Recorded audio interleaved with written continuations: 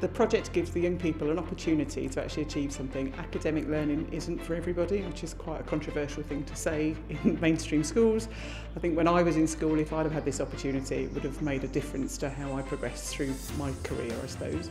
So it gives them the opportunity to actually achieve something, but in a format that suits their learning style, takes account of their individual needs, but also their needs on their transition into adulthood as well, really. The young people we target are those that maybe are at risk of exclusion due to bad behaviour. The behaviour is bad because they're not engaging in the subjects they've been entered into. So it's about improved attendance and attainment. So whereas they may have been excluded, now they're attending school, they're doing all the subjects, they're turning up for their lessons. We've also had those who've gone on to college as a result of completing the programme because they've then got the appropriate qualification equivalent to go on to college as well.